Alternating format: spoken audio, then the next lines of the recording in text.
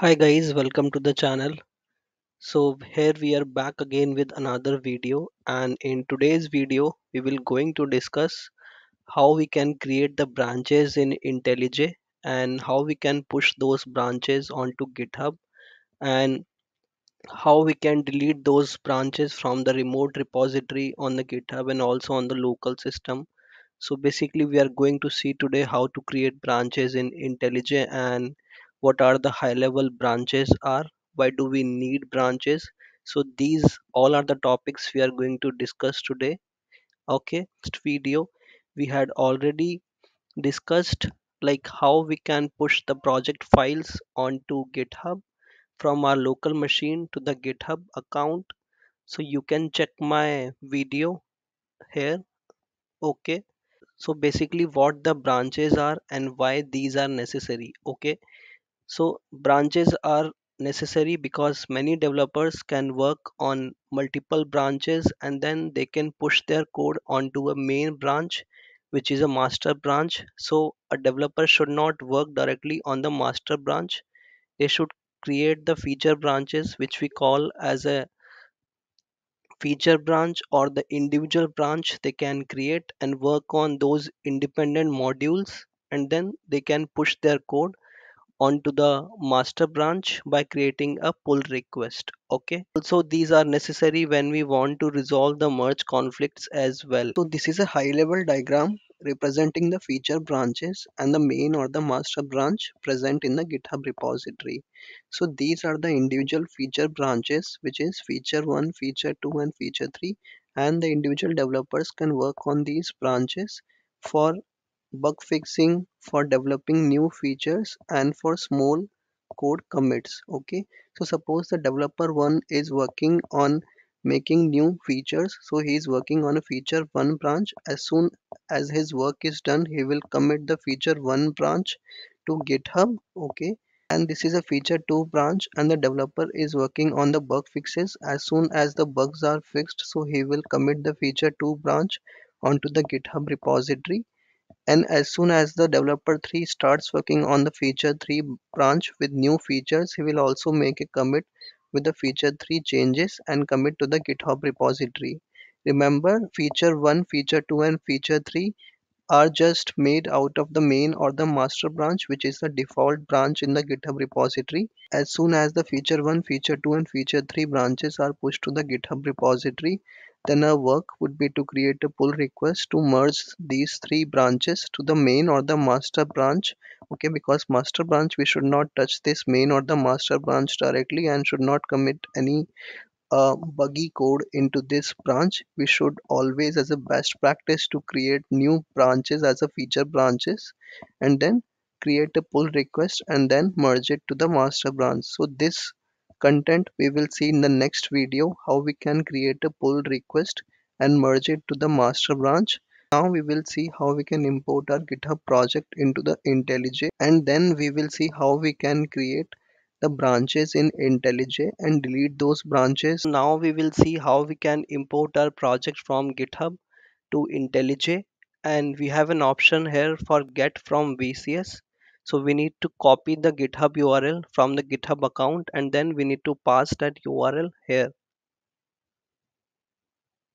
So let's just copy this URL, which is a repository URL we have.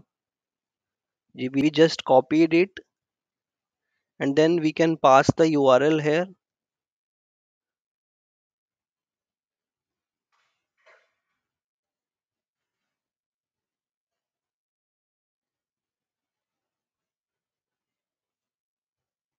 and then we can clone it.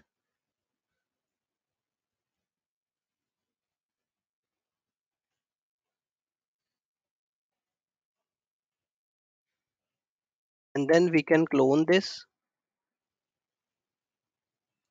Now as you can see, our project is configured into IntelliJ, and we have imported our project from GitHub to IntelliJ. So there are two ways to clone a project into IntelliJ. So one was from the main screen, and the another one is from file. We go to new, and then we go to project from version control. So here also we can provide the URL of the GitHub project that we have, and then we can directly clone it. Okay, but that is useful when you already have few projects open here in the IntelliJ, and then you want to open a new project in IntelliJ. Okay, so now we can see, so this is the project that we cloned, and now suppose we need to create the branches. Okay, so as you can see here, go to Git now, and then go to branches. You see only one branch, that is origin main is existing, which is a local branch, and also this is a remote branch as well. So let's see in GitHub account as well. So we have only one branch, which is a main branch, and it is the default branch only. So there is only one branch that is existing until now, and create a branch. So I'll name my branch as feature 1, and it is created, and I'm switched to feature 1 branch. Okay, so as you can see here, I'm switched to feature 1 now, and I'm not on main branch now. So let's try to add some code and then we'll commit it.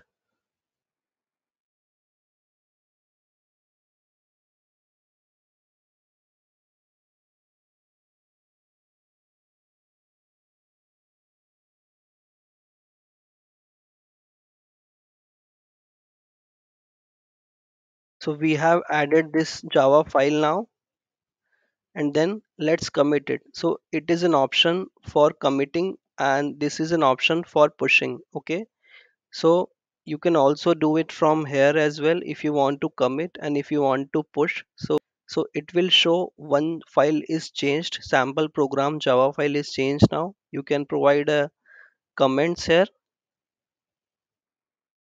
added one Java file,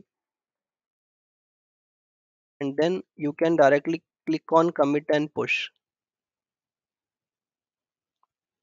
So it will ask whether you want to push the commits to test repo. So you can just directly click on push. See here, my changes are pushed now to the feature 1 branch. So as you can see now, feature 1 branch is committed, and it is asking us to compare and create a pull request, and then we can merge it with the main branch, which is a default branch. So as you also see here, there are two branches now. One is the default main branch is there, and another is feature 1 branch is there. Okay, so there are basically two branches now. You can see also here, there's that is a feature 1 branch, and that is a main branch, which is a default branch. So let's see what is the code in the feature 1 branch. I'll click on it, and there is a commit 1 minute ago. Okay, added one Java file. So this is a commit 1 minute ago we had done it, sample program.java file we had committed. Okay, as we saw there, we had a one commit on the GitHub branch, which is a feature 1 branch we had committed. Okay, so there is also one option in the git command which we can see, which is a show git log. So in the git log, as you can see here, added one Java file. So we had added one Java file just now, and it is committed on the feature 1 branch last 4 minutes ago. Now let's just see how we can delete the feature 1 branch on the local as well as on the remote repository.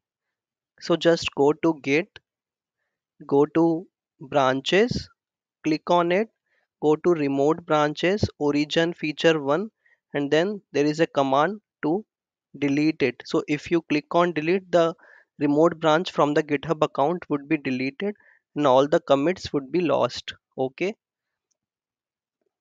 now switch to a feature 1 branch now.